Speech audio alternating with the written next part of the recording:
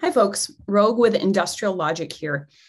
I've really been thinking a lot lately about giving up the ghost of the villain.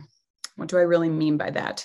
What I mean is someone who is in your work life or your personal life or even your family life where there's this projected image of them that maybe they're like the person behind the curtain in The Wizard of Oz, and they're this almighty, all-powerful person that you're terrified of, and you feel like you can't really establish an honest relationship with them, whether that's because of their reputation or how you feel they carry themselves. I'm curious to know, how do you get past that? What are some tactics that you've used and some approaches that you've tried to try and connect with that person? Would really be interested in hearing your stories. Thanks.